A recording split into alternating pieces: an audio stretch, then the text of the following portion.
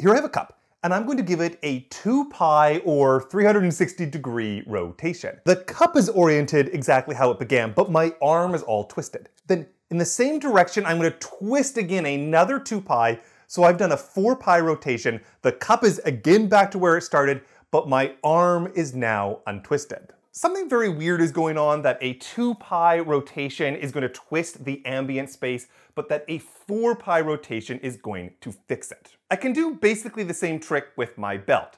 I'm going to give it a pi, a 2 pi, a 3 pi, and a 4 pi rotation, so this belt is nice and twisted, and I can show you that I can actually untwist this extremely twisted belt without changing the endpoints. So if I manipulate it around a little bit, I'm going to use my other hand here to come in and let go and re-grab, but I haven't untwisted the endpoints.